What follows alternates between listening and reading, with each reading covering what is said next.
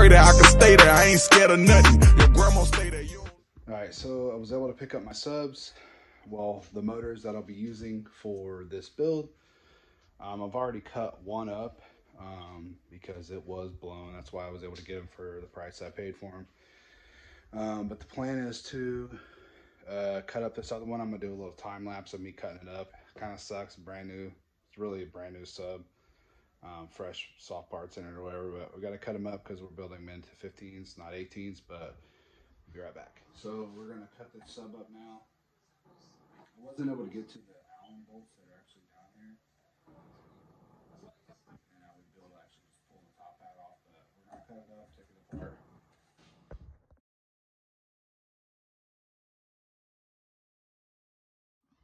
Okay, now I've got all the soft parts cut out. This coil.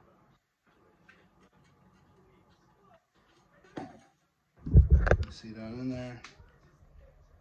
And we're going to pull the basket and top assembly off the motor. Maybe.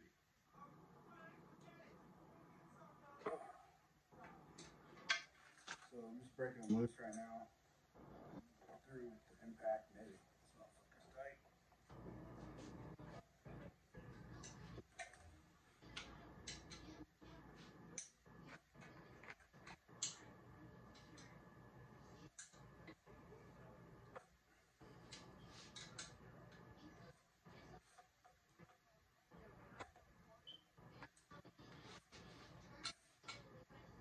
Basically, we're just going to take these bolts out to get this basket off.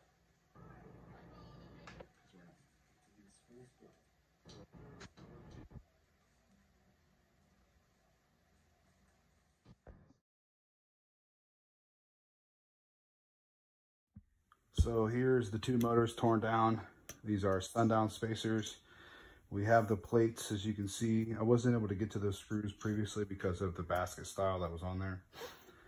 But now I've got them off.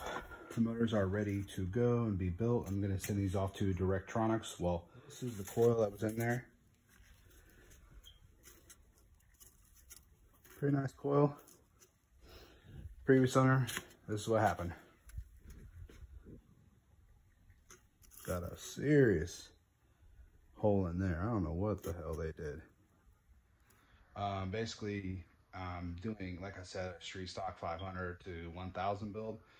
And then I'll also be running Mecha, and then I think we're gonna do a USACI class as well. But I just want to get these motors tore apart because I gotta send the top plates off to Directronix. Like I said, Dan is gonna help me out with getting me some subs built, and I'm gonna do 2 different styles.